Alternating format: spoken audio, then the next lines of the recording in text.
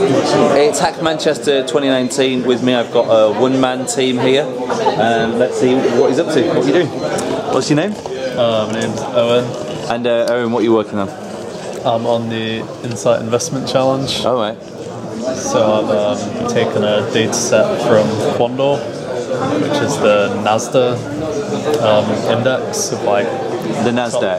The NASDAQ, the top 100 companies. I don't really know anything about finance, but giving it a go. Give it so a go. What's this correlation that you're looking for between what and what? So I've plotted the graph at the moment, and then I'm going to look at like key events. I'm probably going to do a web scraper on Twitter. Sure. To try and scrape maybe like Donald Trump's tweets. Yeah. And what are the kind of newsworthy events which gets lots of ones that get a lot of comments and interaction? Thanks.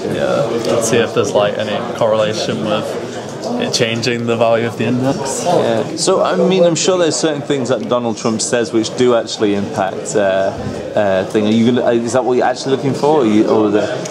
I mean, are you legit looking for things here, or are you? I think they advise to do like sentimental analysis on it. To, like, look and see if there's like when he sends out a tweet, if it has more good words or bad words in it. How many dots at the end or exclamation marks? And stuff. That's good. Sounds interesting. So how are you doing this? What are you using to get this data? So I'm using Quandor to get my data set. Yeah. And I'm using a library called Hi-Vis to plot it at the moment. And have you used? I know you said you've not done any financial stuff before, but have you done any of this thing that you're talking about? I've like used React before, but I've not used Hi-Vis before. So that's interesting. How are you finding it then? Yeah. It's just like taking it a step at a time, see how far I'll get. Cool. And have you got anything to show for it yet, or is it just does it all look a bit like that at the moment? Just a bit like that at the moment.